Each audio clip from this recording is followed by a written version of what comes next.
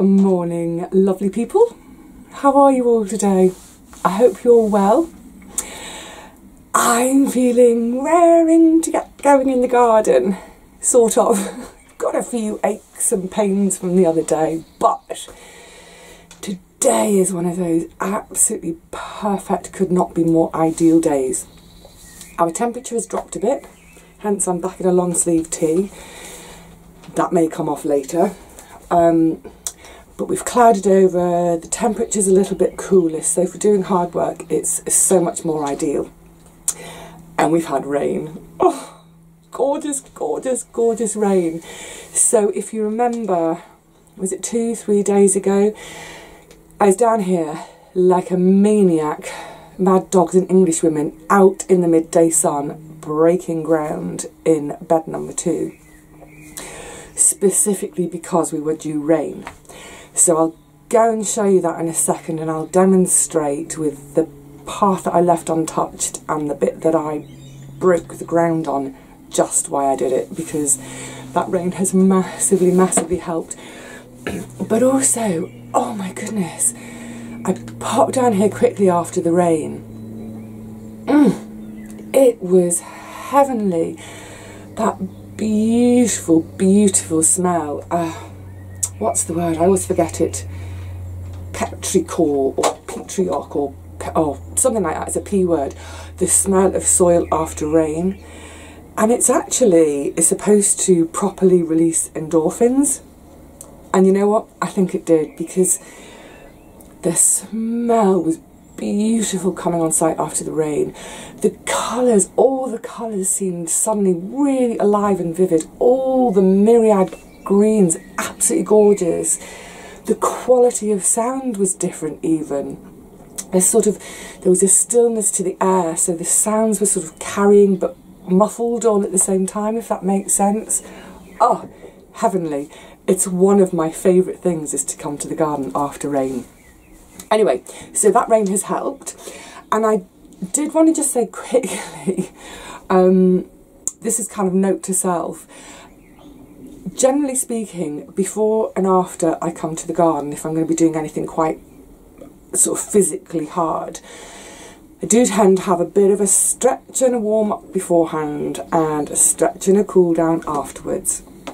And I know that seems possibly a bit nerdy, but my goodness, it's worth it to look after our bodies, especially as our bodies get a bit older.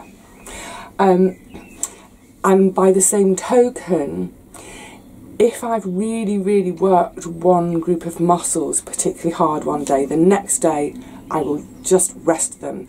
So when I did that groundbreaking, I was working my biceps and triceps in particular. I know I was, because the next day they felt like jelly. But the next day, rest them, do something else using a different muscle group. And also, in terms of my back, being tall, I have occasionally had some back issues, going way back sort of 25-30 years ago. And I went to see an osteopath. I was given a set of exercises to do, and I do them regularly, even now, to both strengthen or keep all those muscles strong, but also to keep them nice and relaxed. So one of the other things I'm mindful of in the garden when I'm doing anything that might involve my back, I try to, rather than involve my back, involve some of the other big muscle groups. So think about quads and hamstrings and the glutes. They're big muscles, they can do some big, big work. So you'll often see this in the videos. If I'm doing something where I'm bent over, you'll notice more often than not, occasionally I slip up, but usually I've got my knees slightly bent, and I actually, quite often if I'm working really low, I'll brace my torso against my thighs, so my thighs and glute muscles in my bum are doing the work, not my back. Anyway, it did occur to me that maybe I could do a video, a gardener's stretch routine video, when I was lying on my floor the other evening doing my stretches, and I thought, yeah, let's do a garden stretching DVD available in all good shops this Christmas. And then I thought, no, There's no way on this good earth I'm videoing myself on the floor huffing and puffing and then struggling to get up again. So no, if you're wondering, oh my goodness, Google, there's a million and one things out there online that you can Google. It's sort of back exercises or whatever. But if you are particularly troubled by a bad back or any other area, please, please, please go see an osteopath or a physiotherapist. See someone who's qualified. They can give you a little routine to do to keep you well.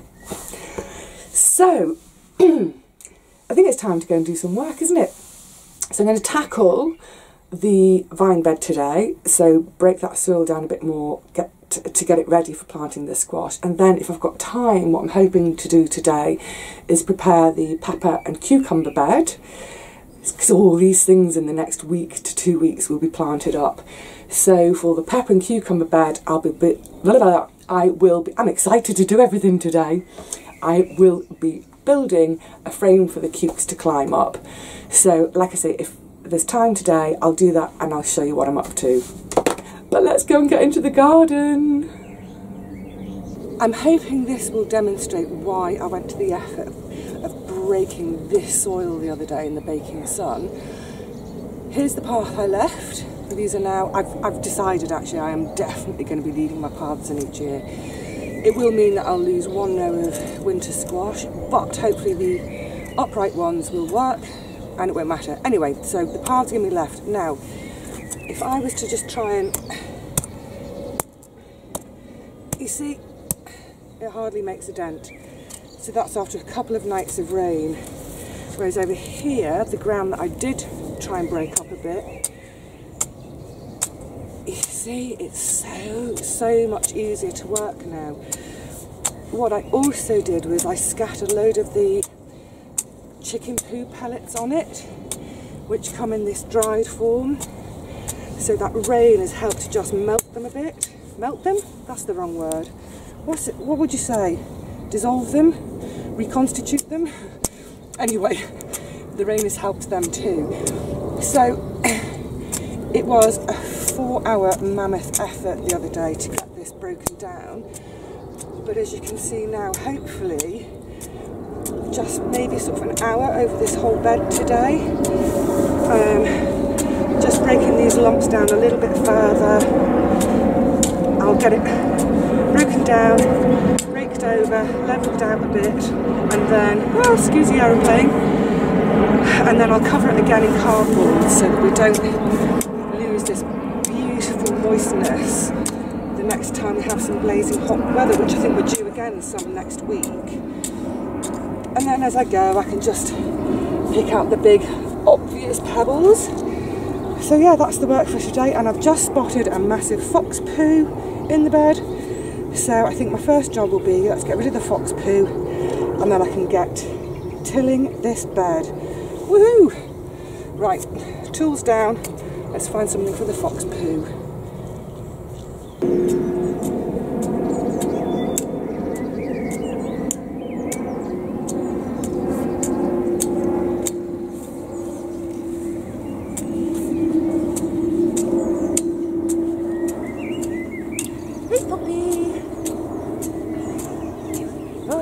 Puppy girl.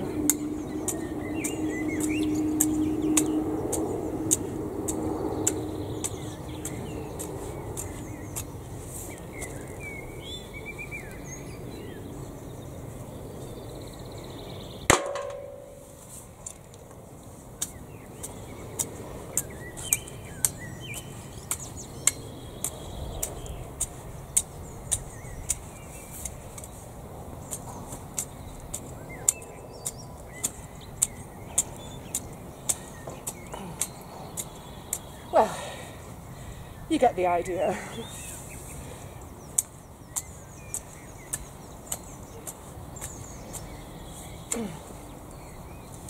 I'm also going to try and empty, well, you saw that I emptied one compost bin a few weeks ago for the vegetable cathedral, bed number 3, TP bed, but the other bin may just have some useful stuff in the bottom of it. So as I make big holes for the squash to go in, I'm going to fill them with whatever compost I've got. Not just for their growing this year, but just for more organic matter. I'm going to need to get my plank out in a minute because I can't reach, which would be the great thing about having 5 mini beds per bed. I won't have my problems reaching anymore. Right, plank time. Let's go get a plank. Shot.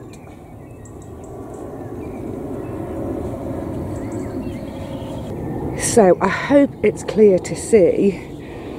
Maybe that's come over here in contrast with the path. That's just where the plank was momentarily. But look, that's taken me 30 minutes to break it down a little bit more, to get those lumps out, to make it something that I can actually plant into.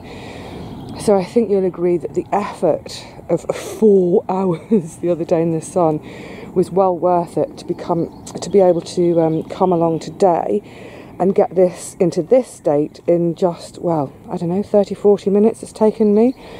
So what I'll do now is I'll just rake it over a bit because it's all hills and hollers, and just get it sort of, yeah, a more even distribution. And then really I won't do much more because that's now loose enough for the plants to get away in. I don't want to work the soil too much, just a case of getting it so that the plants can actually get their roots into something. So yay, so if you're in a similar situation where you've got an area that's really baked hard and you are aware that maybe you've got some rain coming, I would say it's well worth getting out there, breaking it up as best you can, and then letting good old Mother Nature with the rain do some of the work for you.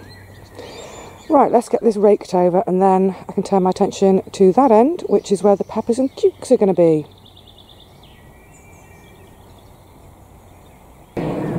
Just as I'm raking, I'm spotting someone being a little bit naughty. Rosie, what are you doing? Rosie, would you mind awfully to get down from my nets, please? She and this one, morning Poppy, they're in a naughty, frisky mood this morning. They've been running at me and my ankle. Look at you. Oh, Rosie, you're going to smash me next. Let's see you under here. Hold on a second. Yes, I see you. Retract your claw, you silly girl. Are you stuck? Shall I come and give you a hand? Oh, I think she's stuck. Let me give her a hand. She's not stuck.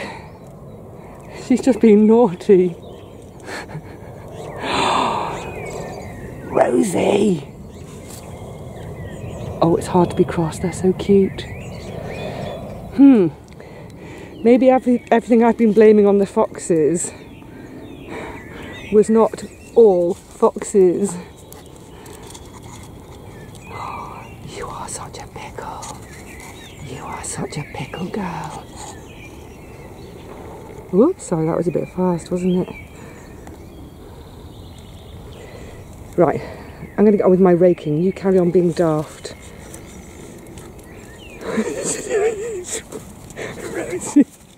Rosie, so I'm waffling because I'm laughing. Oh dear. Right, and carry on raking.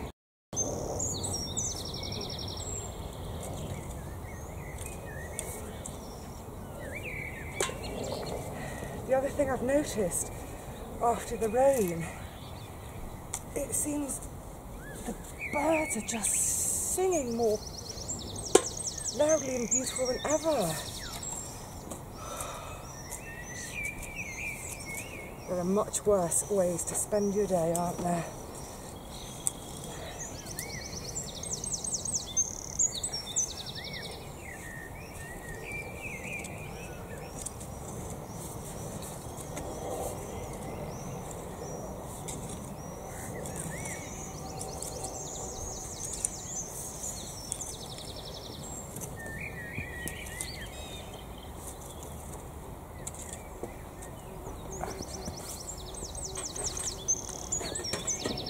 bank.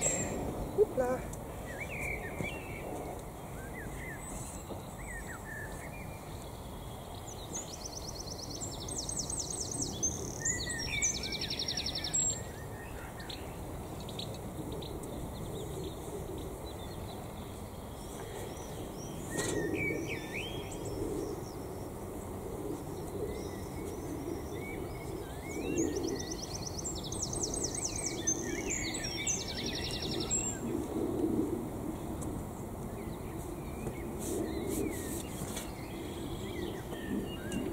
I hope you're enjoying the birds.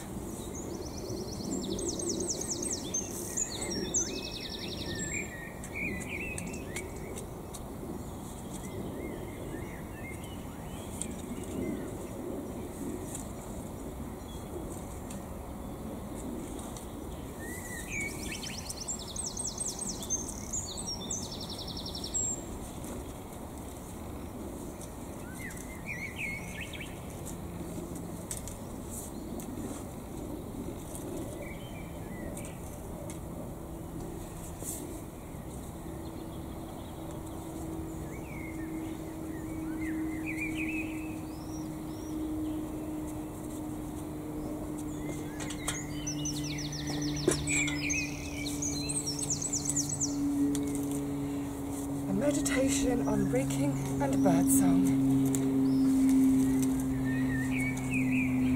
and aeroplane.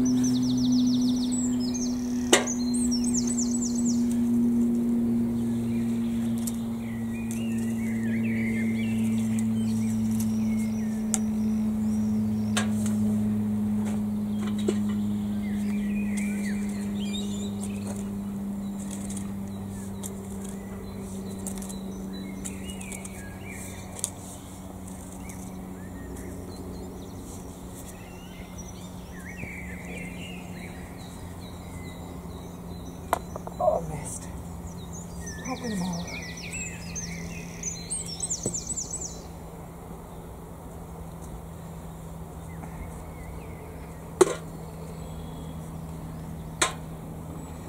Nearly there. And time for a glass of water. I was just setting out some more seedlings to harden off, and I thought, oh, while I'm here, let me show you, because a couple of you have been asking about how is the grapevine doing. Well, as you can see, it's producing new leaves, shoots. Yay! So it looks like it's going to be okay. So I was advised basically just leave it to do its own thing this year, see where it wants to go, and then I can start to think about cutting back, training, finding whichever one's going to be my lead one.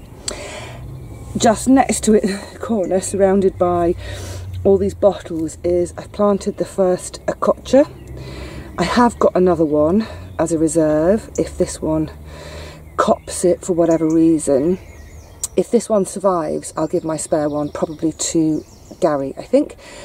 The reason the cloches, well, the bottles are around it is because although it did have some days hardening off, it still seemed quite delicate, so I just put the bottles around it just to give it a bit of extra protection from any wind, and also to create a little bit of warmth, a little bit of a microclimate in there. And then just the other side, I've got 3 of my loofah in. They were really desperate to get in the ground, so hopefully now they're in there, they'll get away. I only intend to grow 2 of them, but I've put 3 in just in case of losses. And again, I've got about 3 or 4 spares.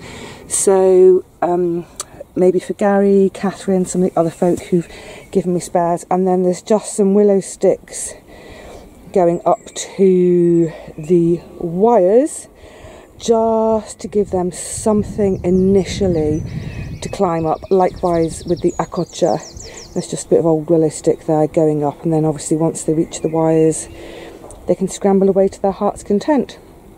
So yeah, it's nice to get things in here. It's great to see the grapevine looks like it's going to survive and do okay. And then eventually what I want in the front of this bed, not very much, but just a couple of our native wildflowers. So I I'm not sure yet. I've got loads of favourites, but all my favourites are based on my childhood favourites from my grandparents' place down in Dorset on the coast. So they're all chalk lovers, which obviously my soil isn't chalk. But yeah, that's what I'd like to have eventually, is some native British flowers down here that are going to be beneficial to all of our gorgeous native insects. So yeah, this corner will eventually, hopefully, take off and become a very, very happy place next to my seating area, which at the moment, oh, I'm walking backwards, it's a bit of a nursery, as is the middle of the herb bed. This is way more plants hardening off, but I put them in under the shade netting because we have been having really scorchio warm days. Far too hot for them to be in the cold frame, which is full of beans anyway. Our nights are warm enough for them to be out now, which is great. But yeah, like I said, this is just a bit of shade netting because I didn't want things to... the first few things I brought down and didn't have shade netting on scorched and died. Oh, and this little wee fella in here, a new addition. And one of my neighbours has, has just done some divisions. She grows mainly flowers. She's got beautiful lupins and dahlias and mixed in with some chives and bits and bobs. And this is a scabious. I'm not sure which type, but it's from the scabious family, which I love. I absolutely adore scabious. And it's a gorgeous sort of pale lilac colour. So it should work really nicely with the lavender. I know the lavender's going to grow massive and bush out, as is the scabious, and they'll probably compete together. But I don't mind cramming things in. And I can always thin things out a bit later on if needs be. Oh, happy days. All the herbs I planted a few days ago, they all seem to be perfectly happy at the moment. The borage had a bit of a nibble the other night. Naughty, naughty. It looks like they didn't really like their nibble. But yeah, they're all looking perfectly happy at the moment.